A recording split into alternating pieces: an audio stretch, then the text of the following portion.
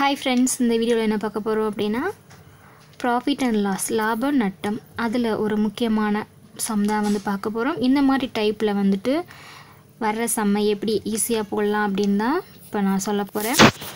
So இந்த வீடியோவை skip பண்ணாமல் பாருங்கள்.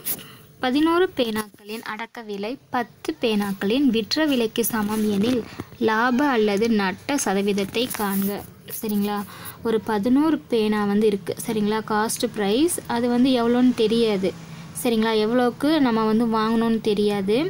ஆனால் 10 பேனாவோட விற்கிற விலைக்கு சமம் அதுவும் நமக்கு வந்து தெரியாது. ஸோ இது வந்து காஸ்ட் ப்ரைஸ் அடக்க விலை, இது வந்து விற்ற விலை செல்லிங் ப்ரைஸ். சரிங்களா, இப்போது 11 பேனாவோட அடக்க விலை 10 பேனாவோட விற்ற விலைக்கு சமம் அப்படின்னா நமக்கு வந்துட்டு லாபம்தான் வரும்.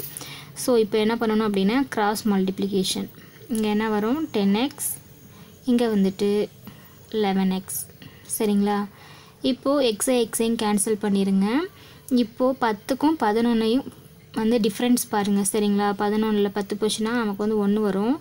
எப்பயுமே லாபமாக இருந்தாலும் சரி நட்டமாக இருந்தாலும் சரி நம்ம வந்து காஸ்ட் ப்ரைஸ்லேருந்து தான் நம்ம வந்து கால்குலேட் பண்ணுவோம். சரிங்களா, இங்கே காஸ்ட் ப்ரைஸ் வந்து என்ன இருக்குது, இங்கே 10.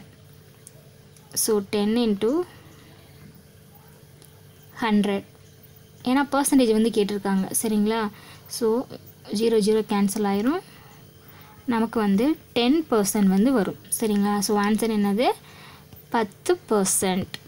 லாப சதவீதம் வந்து 10%. சரிங்களா.